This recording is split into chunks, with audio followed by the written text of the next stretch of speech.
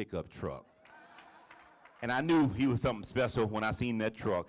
Bishop, we honor you, sir, and all of the bishops, bishop designees, all of the pastors, and all of the leaders, and all of the saints and friends. I do bring you greetings from Charlotte, North Carolina. I'm honored to be here. They've given me 3 minutes, and I need to take advantage of these 3 minutes real quick.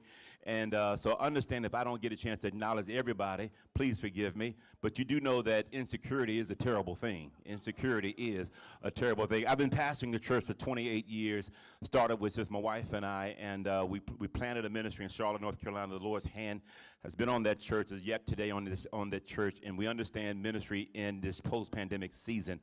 For the next 2.5 minutes, I do want to talk to you about not a sales, not a convincing, but there's a very practical need. During the pandemic, like many of you all, I'm sitting at home trying to figure out how we're going to pastor churches, especially online and online only. Facebook Live was of the devil up until about 2.5 years ago. Now everybody has some type of virtual streaming ministry, and so we're in the streaming space. I opened up a consulting firm online, ordered a couple of books off of Amazon, a consulting firm, got the LLC, and one of my clients was a client of two very, very wealthy men in South Florida. They had an opportunity to buy the North America rights to a church app. And I've had a church app. Some of you all have had a church app. It was eye candy. We kidded on the trophy shelf and we bragged about having an app, but we never used it. This app is a 100% customizable app, very comprehensive. So everywhere from your social media to your direct streaming media. I use the word direct because the reality is this. Many of you all go streaming through Facebook Live. And if they ever decide not to do work with religious churches, 98% of us will be in trouble. But you get a direct streaming code. That being said, from giving to social media, to texting, to prayer walls, to events planning. We even have something called In-Peace Play. Remember y'all, some of y'all remember the tape table, the product table. Remember the product table? You had CDs, DVDs, and all of the like, right? Well, that almost is a thing of old now, but now you can sell your own content on your app and make money while you sleep. There's so many things happening with this app. We have a tremendous relationship with Bishop James Dixon. He took his influences, he took this great body of pastors and this wonderful network of leaders, and during his holy convocation said, let's partner. If we can get the race reduced, can you come back in and talk to the pastors? We're taking an app that typically would be $199 down, one-time setup. They've slashed that fee in half for Bishop Dixon. It's $99, one time only. It's $69 a month for 12 months. Renewable, you cancel when you want to, but the reality is after those 12 months, you won't want to. It does everything you need to pastor, to minister, to evangelize, even in your virtual giving. With that being said, 2 things I'll say and I'll take my seat. I'm so honored to have some colleagues who are right here in Houston, Texas. Randy, Michelle Harden. Many of you all are very familiar with both Randy and Michelle Harden. Would you all stand? They're our colleagues. They also serve with this great organization. We do have a table set up. We want to make sure, again, not here to convince you. We're not even here to sell you. But there's a need, a very practical need. Do you use it? I use this app every single day. And please understand this. It is something that you've never seen before. You rate this app to look just like your church, your people, your city, wherever region from the world you're from. And on top of that, talking about a way now to evangelize in the digital space.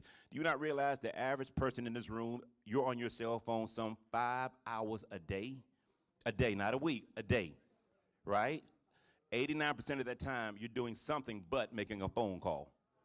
So the mobile apps, this Gen X and the X generation, excuse me, what do you call it, X, Y, G, Y, N, millennials, they do business on the app all day long. They do everything on the app. I fought it for a while, but I said, you know what? I don't need eye candy anymore. I need something that will help me pastor in this virtual space. You're waiting to go back to the new norm. My brothers and sisters, this is the new norm. This is the new norm. So all those things being said, we're here to serve you. We pray that you enjoy the lunch, enjoy this opportunity to fellowship one with another. I'm from Houston, by the way. I grew up right here in Houston. Bishop, you may not know this, but my pastor was the late N.S. Brown, Progressive New Hope Baptist Church, Elgin. That's where I got saved, and my daddy got saved, and we were members before we moved to North Carolina. So now I'm in the Grand Church of God in Christ, and I won't hold against none of y'all here in this room, but I'm just happy to be with my friend, Bishop James Dixon. One more time, let's clap our hands. Let's appreciate Bishop for this opportunity. Let me say this before you take your seat.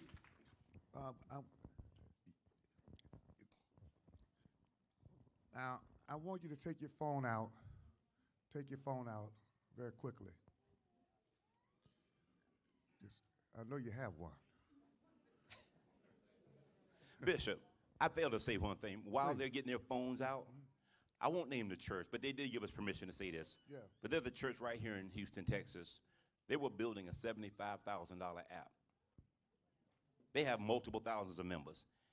They saw this product and said, why would we continue on this process of design and development for a $75,000 app when for $99 and $69 a month, we can have the exact same features, exact same functions, all of the things included.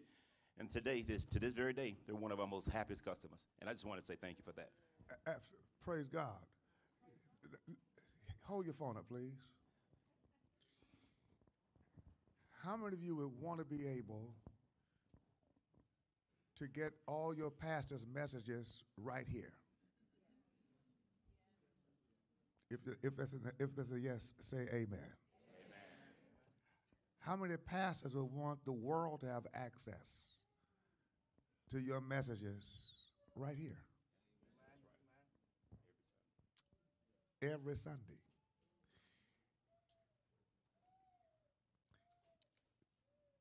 This app, just like your website, a person can go on the app and join a ministry. If you go on our app, you can read about our Kingdom Kids and Youth. Sign your kids up. You can go on and read about Women of Faith. Join the Women of Faith ministry. Read about the King's Men. Join the King's Men's ministry. You can read about Compassion in Action, our feeding program, Hope Over Hunger, that we do every week, and become a volunteer. Anything we do, it's as easy as taking your phone out and join, support, learn, know, participate. This cuts down on so much time and so much work. Now you can work on the ministry as opposed to the process. Am I making sense? Now, how many of y'all are connected to KBGF? You have to be because you're here. That's why your hand ought to, every hand ought to be up. That was a trick question. All right. Is Kirkland or Deontay in the room? All right, come on quickly. Talk about the KBGF app. So in your app store, how many of you have an iPhone? All right. How many of you have an Android? Keep your hands up. If you got an iPhone, keep your hands up. If you got an Android, keep your hands up. All right. You can go to either your Apple store or you can go to your Google Play store. That's the process for download. You'll type in KBGF. That's the search. Just KBGF. You download the app on your phone. Now, the app can do so many things, as Bishop had just said. With our KBGF app, you'll know when times for the classes are starting. Today, you'll have instant messaging. If we need to get a message out to everyone really quick, I mean, with the click of a button, you'll get a notification. You can also look at classes, change your classes. How many of you from out of town? All right. How many of you been using Uber since you've been in Houston? Some kind of service, driving service, anything. Even on the app, we have a ride share. You click that button, and you can get your Uber through the app. We will have notes throughout the app as well. So how many of you saw the paperwork that Bishop gave this morning for the general session available on the app? Wow. Now watch this. How many of you are registered for a class, one class, but you wanted to take another one so you couldn't choose between the two? Watch this. On the app, next week, that class will be available for you to go back and watch. So the app is very beneficial to everything that we're doing at the conference, even streaming and all of those purposes and everything. The app is very beneficial. Now, after this conference is over, we're starting teaching and training ongoing. There are things that we'll be teaching every month to all the pastors. We've got a pastor's empowerment. We've got another piece for pastors and leaders. Guess what? You'll be able to access that live information, those live experiences. Don't be slow on purpose. Come on, say on the app. Amen. Come on, everybody say on the app. Yes, so if you have the app and it's free, download it, and on the app you'll be able to access all of that information. So wherever you are in the world, you won't have to miss anything, you're always up to speed. And I want to thank my friend and brother, Pastor Michael Stevens, for bringing this opportunity to us. Come on, give him another hand. Thank God for him. Thank God for him. Thank God for him. And he and his wife are amazing people. He's now also on the board of NTZ, I know Trafficking Zone. And his wife, what's your wife's professional? She's a licensed therapist for children. And so she's now a part of our advisory council for No Trafficking Zone. So listen, you better keep up with all of that information where? On the app. Isn't that powerful? Amen. The name of the company is In Peace. Now, we have a table set up, right? Or there's a table set up in the Faith Atrium. In the Faith Atrium, go by there. It won't take you long to get information. Download it. It's, listen, $69 a month. Come on. Come on, says, get the app. All right, God bless you, amen. All right, we are so excited.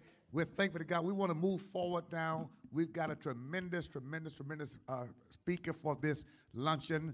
I'm excited. The classes are going to be amazing. As soon as we finish with the speaker, we're going rushing to our classes for our afternoon experiences. Tanya, talk to me quickly about our experience with Hope Over Hunger. That's tomorrow, am I right?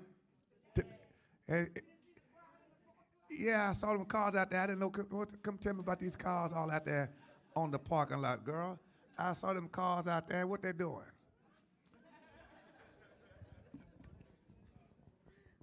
You already see my sister. She's a hard worker. Come on, Tanya Dixon. Thank you so much, Bishop Dixon. Today is not Wild Wednesday. As normal, it is a terrific Thursday. And the Hope Over Hunger food distribution is going on as we speak. I'm certain that as you came into the parking lot, you saw people parked along the perimeter of the driveway. That's how our driveway looks every week. They knew that we were not beginning serving until 12 noon, and the cars still began driving up and parking at 6:30 this morning. People were calling me saying, people are already here. No, they're not here for the conference. They're here. That's what they do for the Hope Over Hunger food distribution. A beautiful thing. We provide groceries for over 3,000 families or people every week. Every week. Not only are we feeding their physical bodies, but we are giving them some spiritual food because we are uplifting them through the love of Jesus Christ as we serve them through our hands and what our feet are doing. Some of you may have been privileged to see me outside talking to them because I build a relationship with them, and they are so excited about what's going on in here today, out there. They're excited. And so please, compassion in action is what we do here. We're giving you an opportunity. Come out. I know you might not be dressed too much up to par, but just come out and experience, because when you go over to the area, you're going to feel the power of love, which is the power of Jesus Christ. Thank you, Bishop. As soon as you get out of class, we won't take you away from class. Don't y'all skip class and come over there. I know it's tempting already. But after class, meet us over there, and I would have transformed as well by then. All right, so listen, as soon as the class is over, the afternoon class is over, we want you to spend an hour. This is kingdom work, okay? And one of the things that we're looking to do with KBGF, I told you that's about 5 different things we want to do completely KBGF-wide. One of them is compassion and action and hope over hunger. If we can network all of our churches to do this once a week, and we'll give you the way to do it. I hate going to conferences where they give you all these amazing things they do, then they don't tell you how. You know, it's like they want to be the only it doing something. You ever been to a conference like that? I mean, we do this, well, they don't tell you how. Because they want you to keep coming to their conference not knowing how. Okay? We want a partner. This is about sharing information, how to do it. And we work with the Houston Food Bank. We're probably their #1 preferred kind of partner because of what we do. So the food bank, we talk with them. They are going to partner with us with any of our churches around the country with their sister networks across the country. And we are now going to be able to apply for a grant We want to get 30 churches in 30 different cities that would do this. Are there any pastors who will say, this sounds exciting to me? That's what I'm talking about. I'm saying, can you imagine 30 to 40 churches feeding 1, 2, 3, or 4,000 people a week per church? That's kingdom impact. That's what this elevation and increase for expanded kingdom impact is all about. Sharing our resourcefulness. Am I making sense? Okay. And so that's what we're up to. I want you to go over and experience it and see it so you can taste it. It's contagious. It is absolutely contagious. And our team, I want all of our Hope of Hunger and our CIA workers to stand. Any of our volunteers, y'all stand wherever you are. Just stand. So a lot of them are across the street. Come on, give them a hand. Give them a hand. Now, while they are in here with us, there are another 30 or 40 across the street already serving those people at our campus right across the street. So as soon as the classes are over, rush out and spend a few minutes, loosen your tie, go out, smile, shake some hands, and see the smiles on the faces of the people coming to the line. You don't get up and put your car on the line at 6:30 a.m. They wait for hours to get those few bags of groceries because poverty is painful. Are y'all with me? But love is lifting. Come on. Tell you that poverty is painful, but love is lifting. Amen. At this time, I'm so excited to bring our speaker, my friend and my brother. I could introduce him for 30 minutes and not run out of great things to say about him. We've been colleagues for years. We were doctoral colleagues at Virginia University of Lynchburg, and Coleman almost had a stroke when I said that.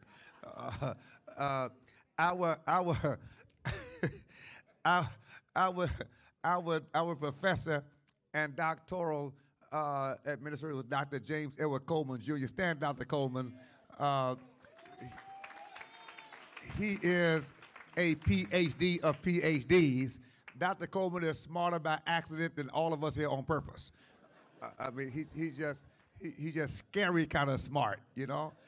And but Bishop Brehon Hall and I were teasing him because when we did our dissertations, had to defend him.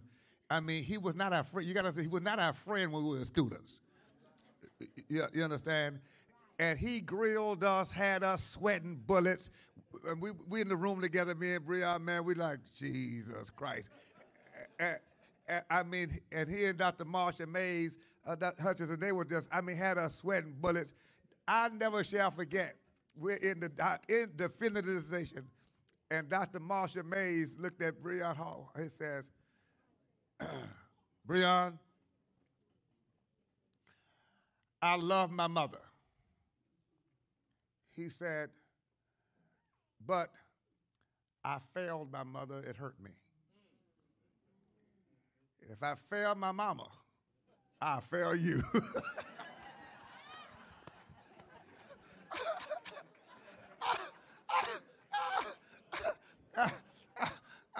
I was sitting at Brehon. I said, it's going to be all right now. Lord have mercy, they drilled us so bad. But now Dr. Bishop Designate James Coleman is under us. And he has to pass our test to get consecrated Saturday.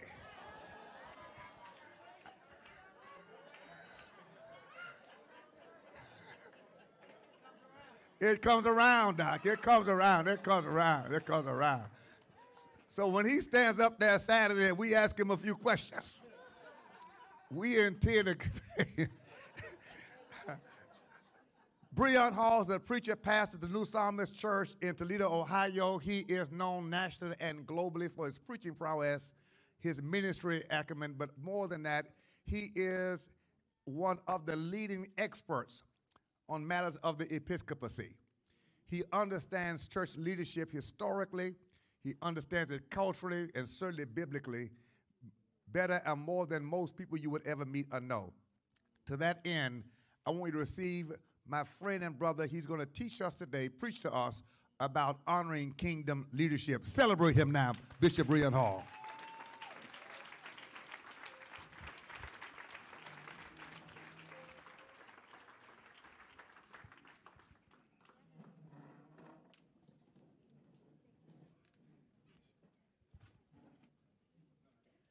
It's always a task to stand in front of people who sit at a table with food in front of them. I want us to, just for a few seconds, do what we've done all day, and that is honor the visionary of this experience.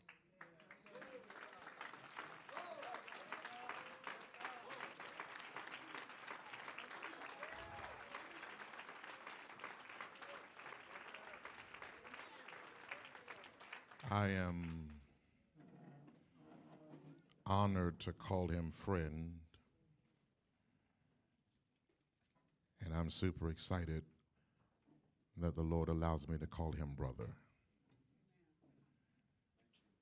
I watched today with great anticipation of what God would do for the 21st century church that has allowed the ethos of its theology to be shapen by people who are considered to be novice. The church must enter into a revival of repentance because of how we have allowed things to happen in the church. And then we have the audacity to say that it's God. We have infiltrated the Church of Jesus Christ with our own philosophy and ideologies and have not understood the real foundation on which we build. Prior to Socrates, Aristotle, and Plato, prior to Cyprian and Tertullian, prior to Irenaeus and Ignatius, there was Jesus Christ. And we have failed to align ourselves with the true lineage of what Jesus meant when he said, "Upon this rock, I'll build my church." I struggled with my assignment. Give me 15 minutes, please, because I understood something very practical. In order for us to really authentically honor God, we must first love God. When we look at what the pandemic has produced, it has produced a generation of individuals who have fallen away from God, who have not appreciated that it was God that kept them. And therefore, churches that should be filled with people who are worshiping and honoring him have now become dissipated with those who have no knowledge of who he is and cares nothing about what he's able to do. The scripture says, "Now unto him that is able to keep us from falling and to present us faultless." The reality is that many of us who are part of the postmodern Christian church have believed that we have brought ourselves, we have taught ourselves, and we have kept ourselves. In this room, can you just lift your hands and declare, "It was God that kept me"? I need you to do me one favor, and that is simply this. Find a praiser in your section and just please tell them, "It was God that kept me." That was the wrong one. Would you find somebody else that looks like they will talk back to you and tell them, "It was God that kept me"? I need some real believers that understand that you did not keep yourself. You did not bring yourself. You did not help yourself. It was the power and the anointing of God that kept you through storms that almost caused you to devastate yourself. Would you lift your hands and say, God, thank you for keeping me? My assignment is to talk about honoring God while honoring kingdom leaders. Let's be definitive for a moment and let's identify what a real kingdom leader is. A real kingdom leader is one who understands that before I'm ever elevated, I've got to first be isolated. I must be okay with being by myself. If I am afraid to be alone, I'm afraid to ascend.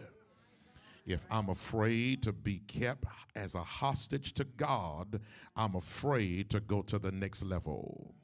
So every believer that's in this building, every leader, every pastor, every bishop, if you had a moment where you have felt like you are by yourself, I need you to grab your praiser and tell them, I'm getting closer to my destiny.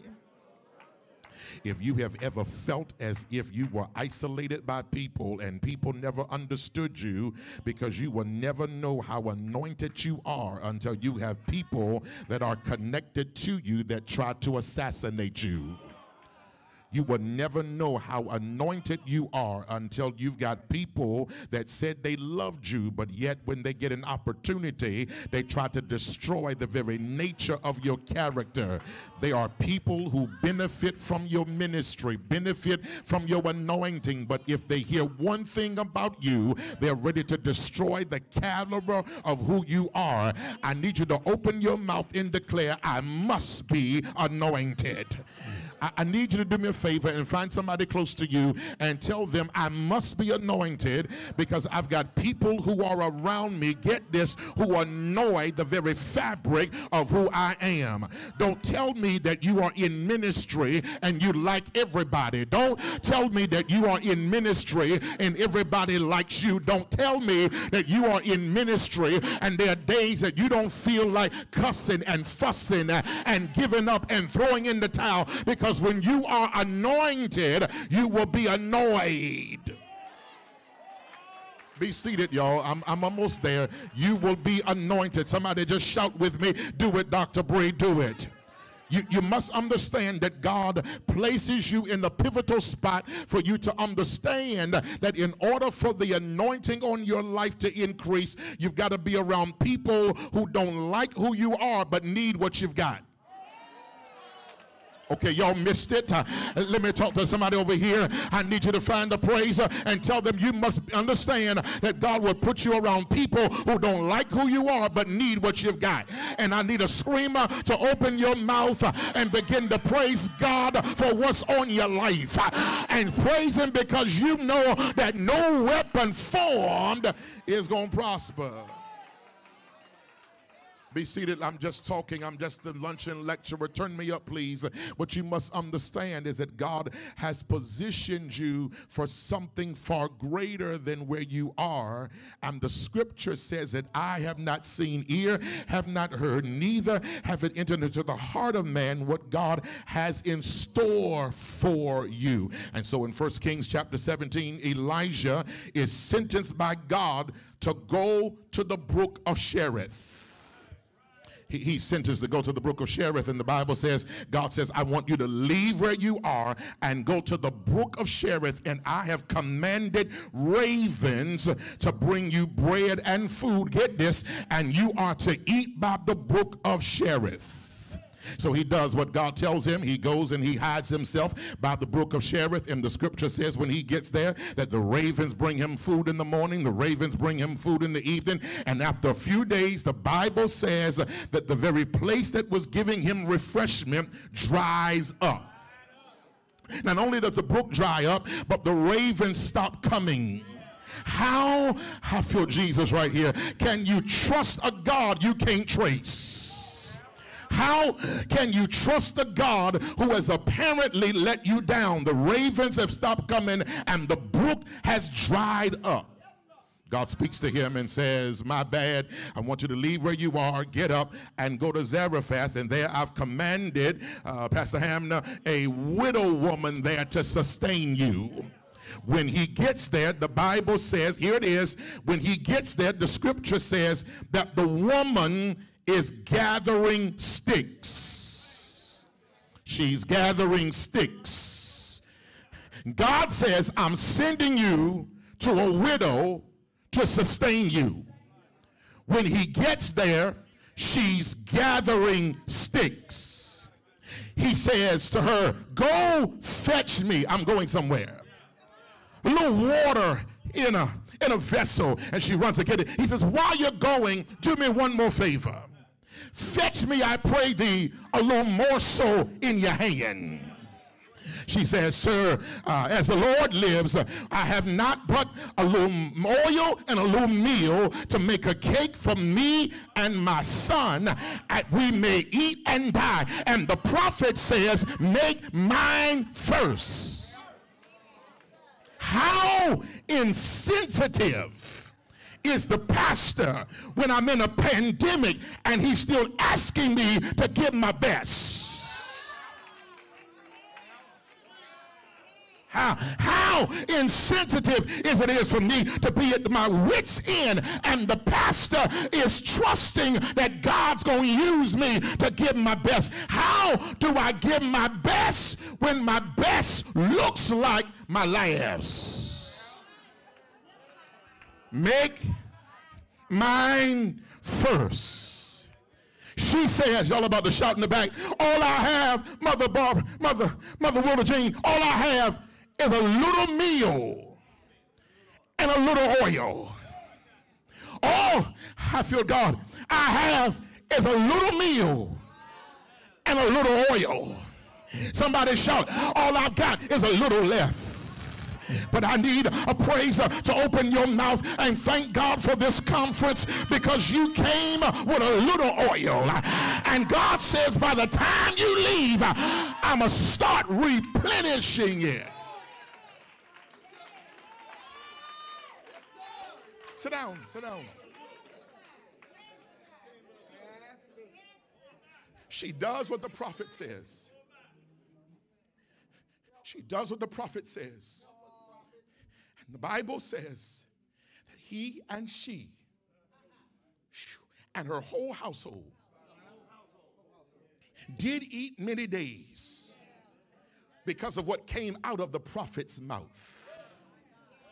I'm trying to help.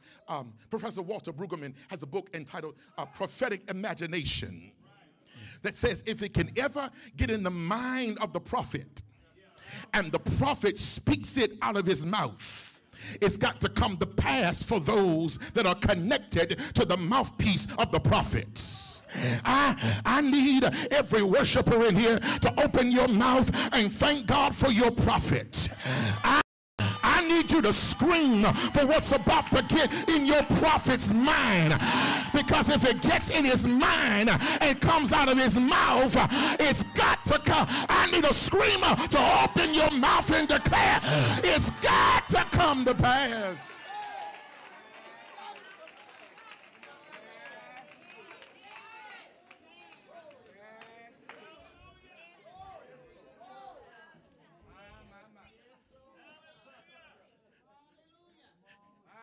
Where did the whole household come from? God said he's about to produce for you generational wealth. I'm prophesying now.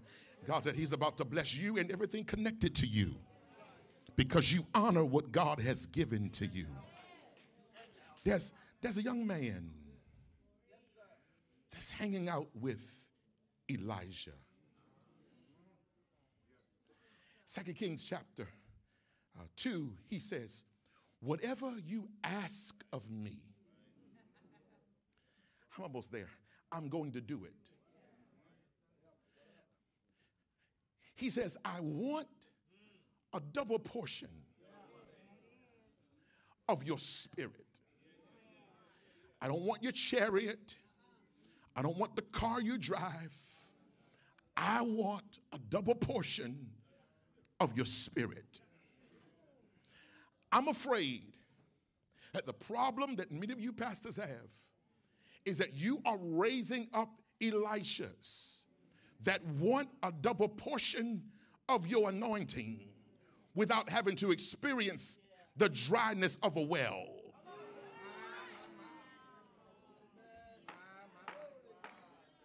You can't get, oh Jesus, a double portion without experiencing a dried brook. Too many preachers that you all are raising are trying to do what you do and be who you are, but they're trying to do it without dried brooks.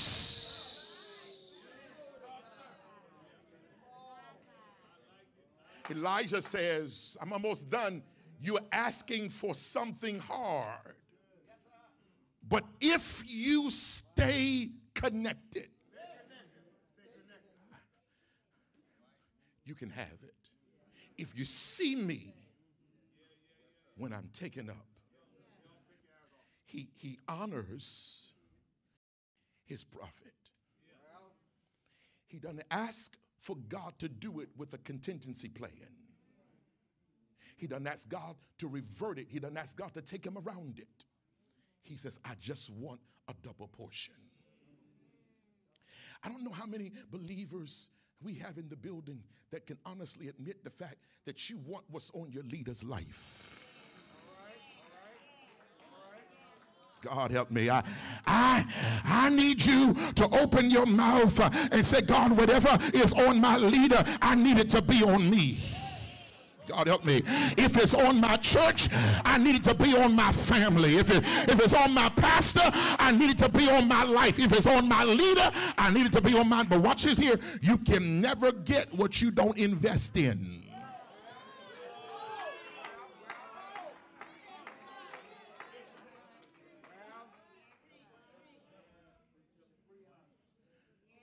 So in chapter 6, Elisha has a chance to demonstrate the anointing that he got from his prophetic father. There are people that are in this room that want to change the world, but George Bernard Shaw says they can't change their mind.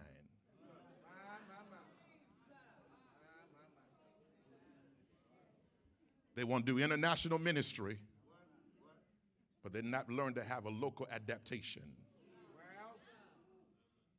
Text says that Elisha, who is the son of Elijah, in chapter 6, is coming together for a conference with his sons. When they get with him, they say two things to him. Sir, the place where we dwell with you is too small. Ladies and gentlemen, I want to tell you that God is replacing popular voices with proficient voices. Somebody who feels as if God has overlooked you. God said you're getting closer to your miracle. Here it is for 25 of y'all that will shout. He says, when you give me glory the next time, I'm moving you to the front of the line because I've saved the best for last. I need a screamer to open up your mouth and declare, God saved the best for last. I don't have a worldwide ministry yet. God was saving the best. Sit down, I'm just a lecturer.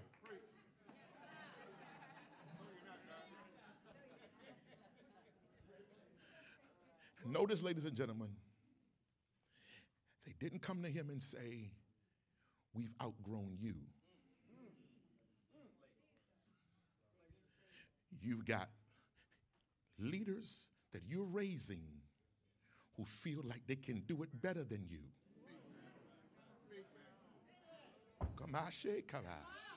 That's why we've got to repent for how we've allowed them to treat us. And they can't repent for how they've treated us until we retreat and go back to God and repent for how we've allowed them to be too common with us. I don't like familiarity, because familiarity breeds contentment. I don't know you like that. I ain't meet you like that. You ain't meet me growing up. You don't know who the real person. You don't know me by my first name. You don't know me from where I come. You don't know where I've been and what I've been through. You don't know me like that. Stop trying to step to me because I've made you feel welcomed. Because there's a thin line between feeling welcomed and you getting comfortable. Everybody can't handle being your armor bearer. Everybody can't handle the private you, because all they know is the public you. Everybody can't handle you when the lights go off at night. You got to make sure that you try the Spirit by the Spirit.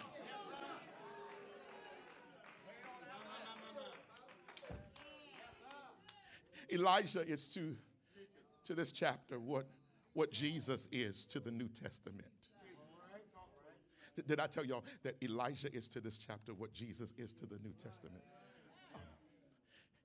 He says the place where we dwell with you is too small. Let us go, I pray thee, and over the Jordan, every man take a beam. And the prophet says, here it is, y'all. He says, go. I'm prophesying to some praiser that's in the building. God says you've been waiting on your answer. And your answer for your next level is go. I need you to grab a praiser by the hand, squeeze him by the hand as a neighbor. You just got your one-word prophecy. Go. You've been waiting on a clearance from God. You have been waiting on God to speak. And I hear the Holy Ghost saying, if you give me glory, I'm going to give you the green light. I need a praiser to open up your mouth and scream like you lost your mind. I just got the green light. I want you to find somebody on your road and tell them go, go, go, go, go, go, go, go. Find a screamer on your road and tell them go, go, go, go.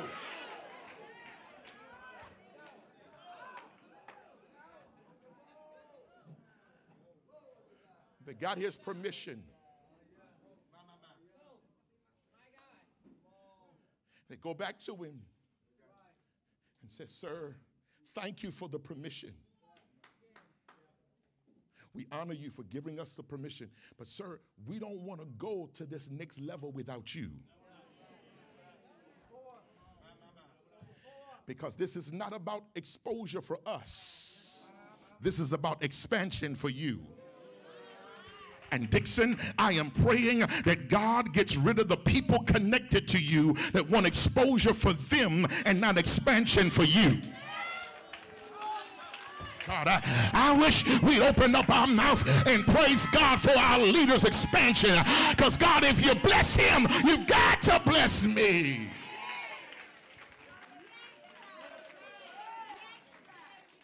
I don't need exposure if my leader's not being expanded.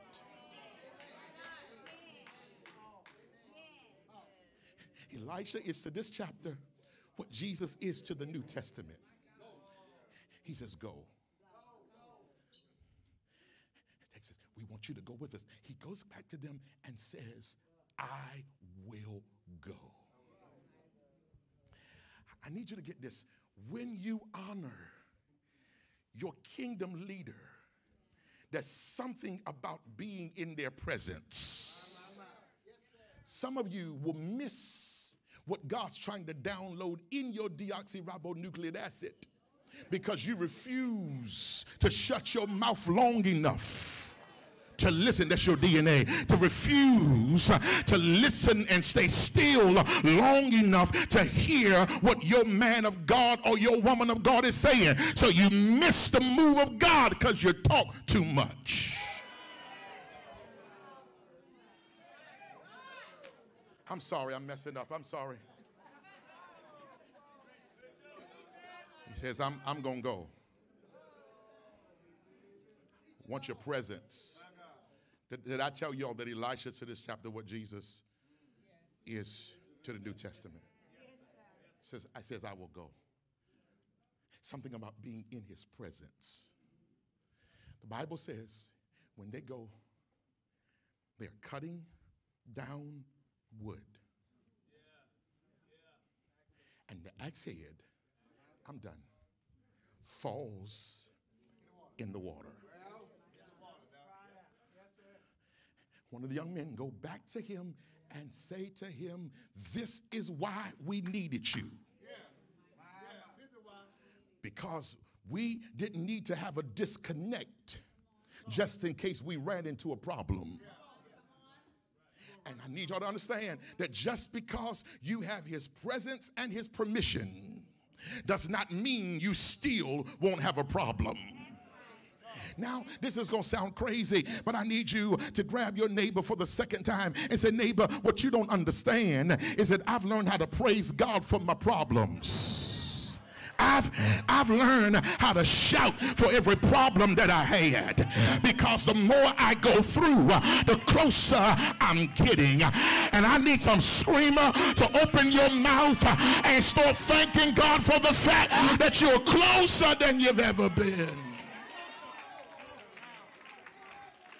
Show me where you lost it. Can I tell you all this? This is amazing. This is a brook. A brook is flowing water. Here's what is amazing is that y'all are going to shout on your way home on this. You'll catch it on your way home. You can never step in the same water twice. I'm sorry, but you can't ever step in the same water twice because it's ever moving.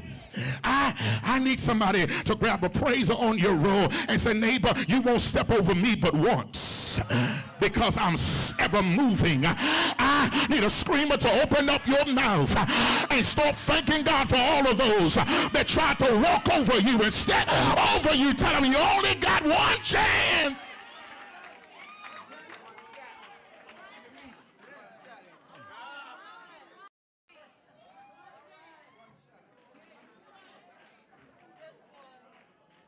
Show me.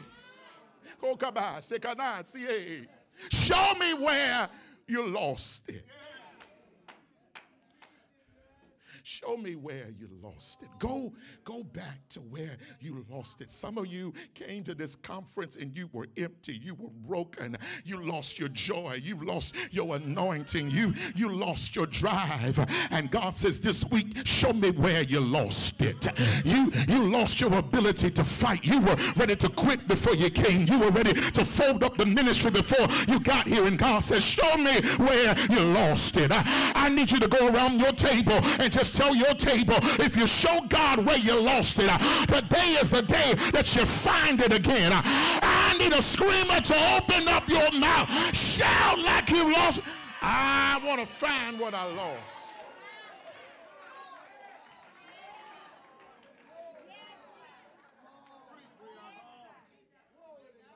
Did I tell you that Elijah is to this chapter, Dr. Coleman, what Jesus is to New Testament? I'm just a VUL student. I'm a Bible preacher. Did I tell you all that Elisha is to this chapter what Jesus is to New Testament? Show me where you lost it.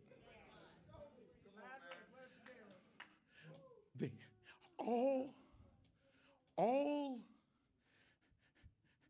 the young man has is an axe handle. He loses, watch this, Torah, the axe head. You cannot cut wood with wood. God, I feel the Holy Ghost. You need the axe head. Some of you have been trying to do ministry with an axe handle because your church has lost the axe head.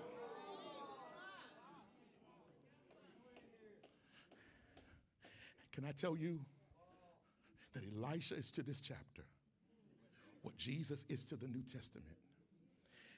The axe head represents the Holy Ghost.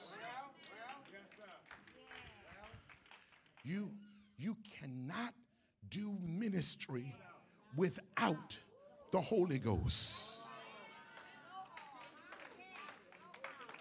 I need you to look at the neighbor close to you and just ask them, what's in your hand? The prophet says, I've got to get the axe head and the axe handle back together. Here's what bothered me. Why didn't he use the axe handle that the boy had?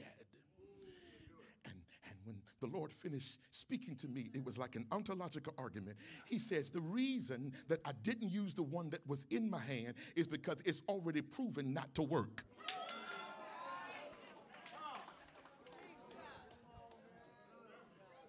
So I got to figure out how to get the axe head and the axe handle back together. Did I tell y'all that Elisha is to this chapter what Jesus is to the New Testament? The text says that Elisha goes and chops down a tree and throws it in, and the iron did swim. Jesus said, if I go, the comforter is going to come. Elisha used a tree. Did I tell y'all that Jesus and Elisha are synonymous? In order for Jesus to get the Holy Ghost back with the church, he used a tree. I'm Baptist. Good evening, y'all. May the Lord bless you real good. But on a hill far away stood an old rugged cross. I need a screamer to open up your mouth and say thank you for the cross. Is there anybody that can open up your mouth and start screaming for the cross? Would you grab a praiser on your roll and say, neighbor, I thank God for the cross. If when you give the best of your service, telling the world that the Savior has come, be not dismayed when men won't believe you. He will understand and say, well done. If when you tried, but you failed in your trying, nail-scarred hands from the battle you begun, pick up your cross, run quickly to meet him. He'll understand and say, well done. Oh, when I come to the end of my journey, weary of life, the battle's fought and the victory's been won, carrying the staff and the cross of redemption, he'll understand and say, well done. Good evening, y'all. May the Lord bless you real good. But I got one question for you. Won't he do it? Won't he do it? Won't he fight your battles? Won't he open up doors? Open your mouth and scream for it. Open your mouth and clap for it. Open your mouth and jump for it.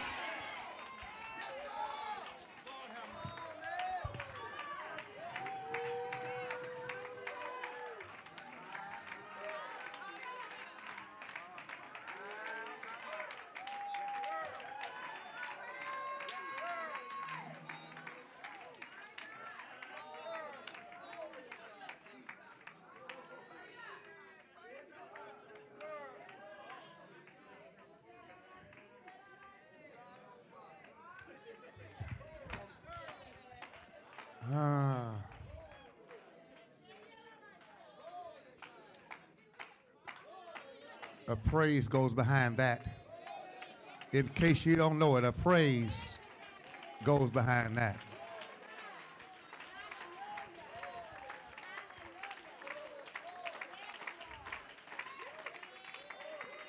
Let me quickly try to bring us to conclusion. Good to see you, Bishop Blake. Let me Let me try to bring this session. Listen to me very carefully. We're going to go quickly to our classes, but hear me very good. You have to know and sense where you are. Some people miss their blessing because they don't know where they are. People who were right around Jesus and never got what he had. There were people who were right around Jesus, just never got what he had because they didn't know who they were with. They didn't know where they were. They had no idea. They just did not know. They did not know. They did not know. I mean, really think about it. They just did not know where they were and who they were with. They had the same opportunities. I mean, think about it. That when Bartimaeus, the blind man, got healed, there were some other blind folk that stayed blind. They just missed the moment. They didn't know who they were around, did not know they were on the road where healing showed up. They just didn't recognize it, so they stayed blind. And the Bible says the only one that got healed was the one who shouted. Isn't it amazing that all of them were blind, but the only one that got healed was the one who shouted? Can I tell you all up in here right now, there's somebody you really need what's in this room. But you haven't figured out it yet. You got to shout to get it. See, listen, when Bartimaeus cried out, he shouted with a loud voice. Jesus said, okay, bring that one to me. All the rest of the blind folk, he didn't even bother with him, didn't even send time, because he only paid attention to the one who recognized who was in the room. Can I say something right now? Somebody to recognize. See, the issue is we come into the room, we looking for Jesus. But Jesus shows up in somebody. Oh, God. I said Jesus shows up. When I listened to Bishop Brehon Hall today, he said that there was a man sent by God to a brook. And then the brook dried up. Then that man was sent to a widow woman. And that widow woman was about to die with her child, but she recognized what was in the man.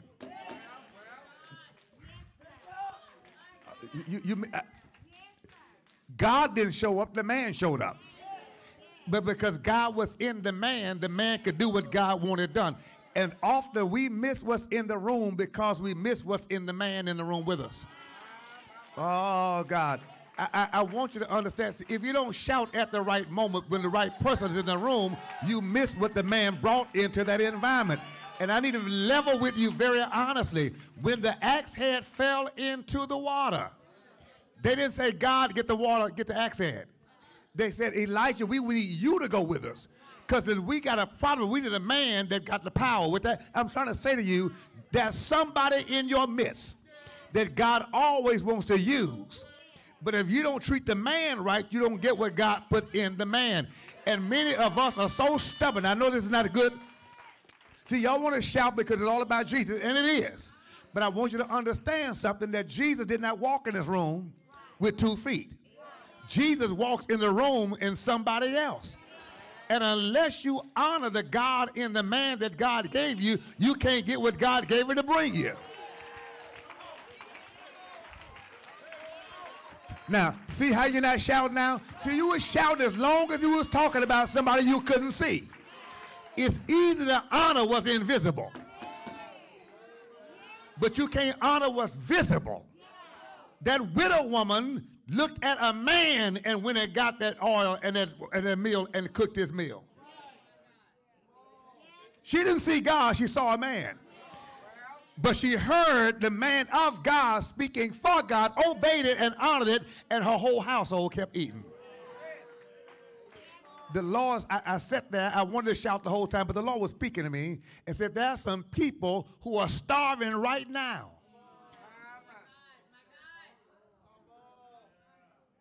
Because you are not honoring the Elijah in your life.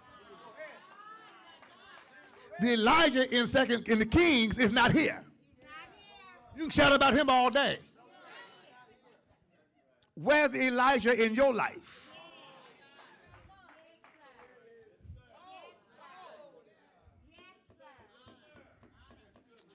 I didn't say this, Bishop Hall, ever before. I've told this to my sister, my family, some other people. I said these words: if God gave me one option to say, I'm going to give you one subject, I said this to Pastor Brown, to preach on for the rest of your life. You got one subject you can teach and preach forever. You can't preach anything but that one thing. What what I choose to preach about. I said I would preach about honor. Honor. Because nothing great happens without it.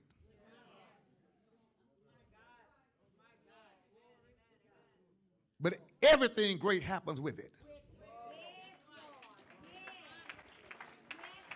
If there is not honor, try it. Tell your neighbor, honor is the key to access. Whoever you honor, you access their power.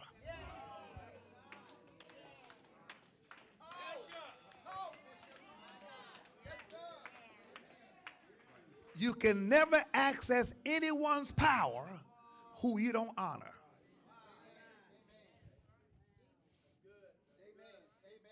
And we have raised a culture of dishonor.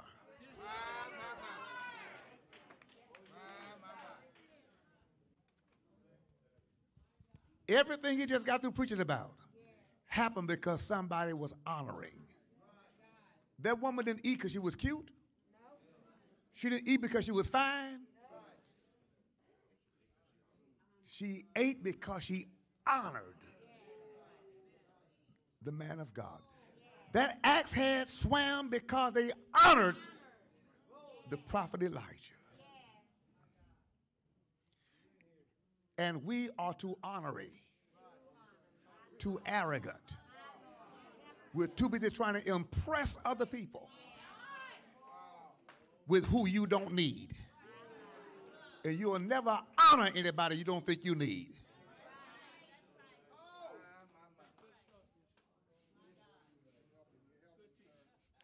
I want you to leave this room today convinced that honor is the principle to access. It's a kingdom principle. It works anywhere in the world at any time.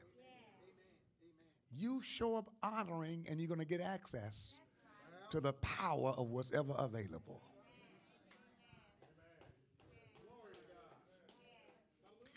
Chief McClellan, stand please. Chief McClellan is a former police chief of our city. What? Hold on, wait a minute. What did I just call him? Chief McClellan. I've never called him Chuck. He's my friend. I have never walked up and said, hey, Chuck. Never.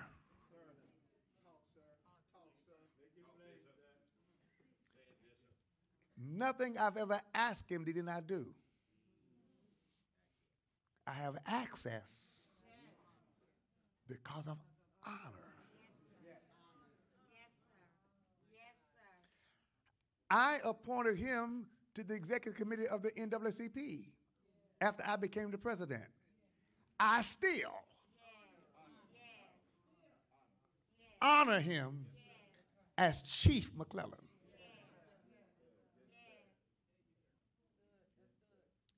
I will never be on a first name basis with somebody God made a chief.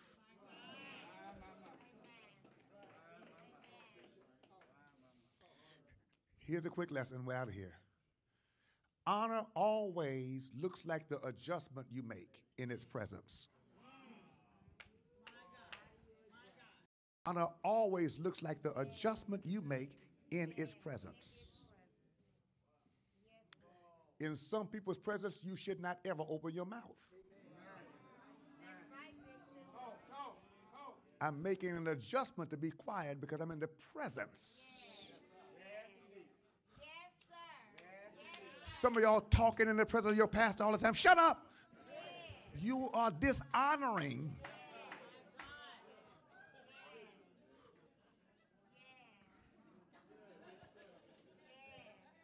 In some people's presence, you don't have an opinion.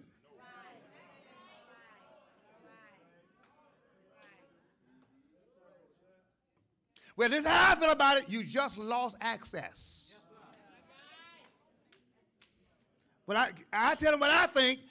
You just lost access. And it's that spirit in our churches that's killing. That's why the axe head is in the water.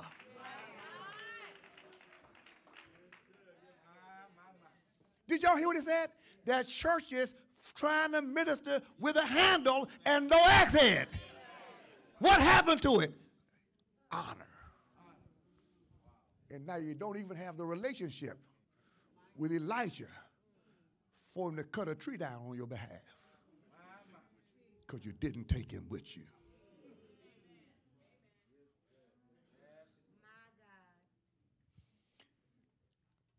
Praise God for this preacher again.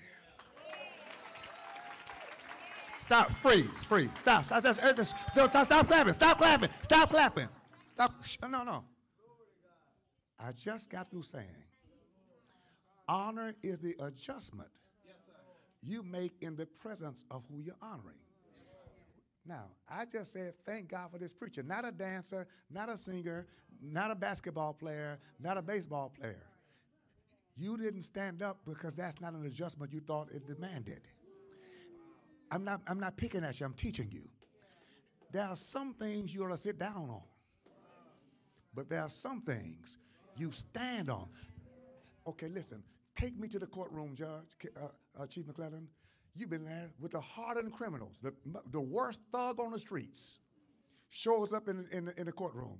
But when that judge walks in, he stands up like he got some sense because the judge has power.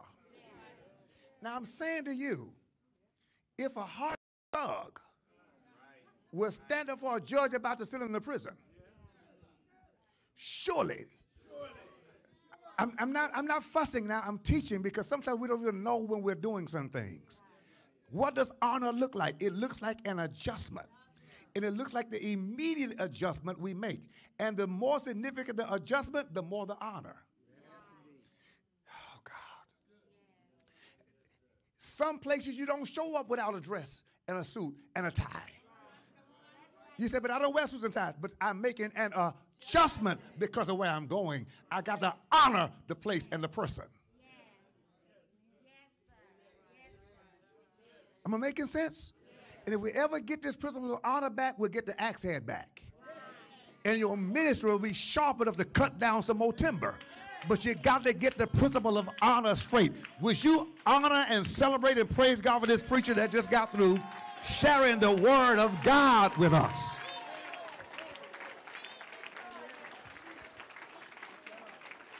Let's all stand together. We're all standing now. Father, in Jesus' name, bless the rest of our afternoon. Thank you for the word of God that we just got. Thank you for the teaching and for the information and the illustration and the application. And thank you ultimately, Lord God, that for the celebration because we got the axe head back today. In Jesus' name, amen. All right?